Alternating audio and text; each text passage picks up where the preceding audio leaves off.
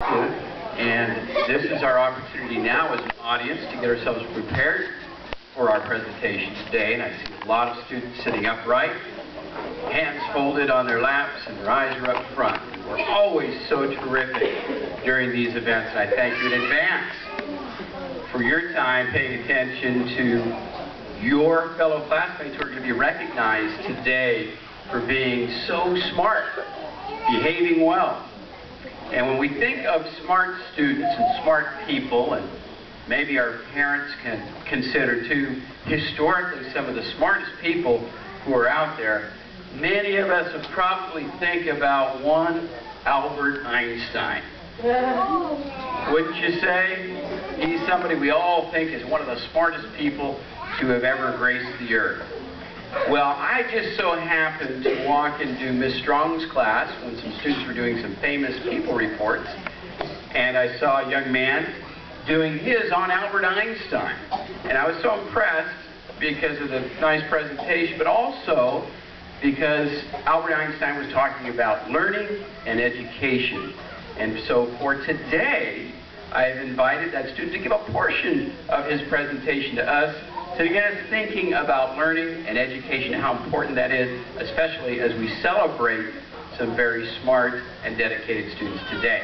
So I introduce to you now Ben Mayhew as Albert Einstein.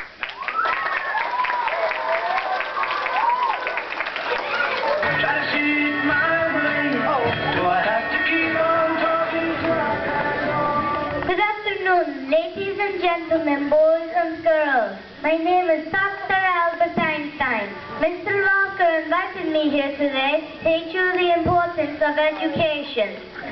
Well, when I was a boy in Germany, I hated school. My instructors made me memorize. Who can remember they have no heart in the matter? The most important part of learning is wanting to learn. The young kinders who are receiving awards today are showing a wonderful example that they want to learn. Bravo! Congratulations.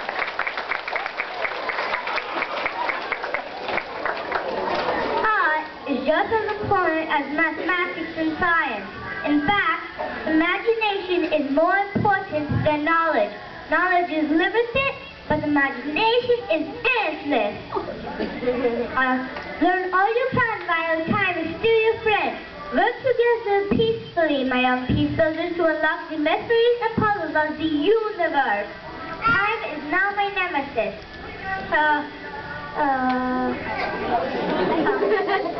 I've often been a bad heart. Silly doctor describes that to live, I must avoid everything worth living for. But Mr. Walker promised me he would take me out for ice cream. Jawohl?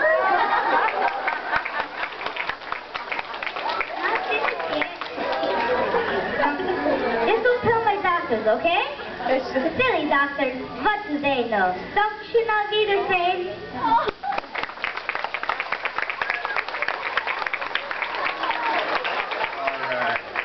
Thank you, Albert Einstein. So he gave us just snippets of what he presented to his class. Just a second grader, I'll mind you.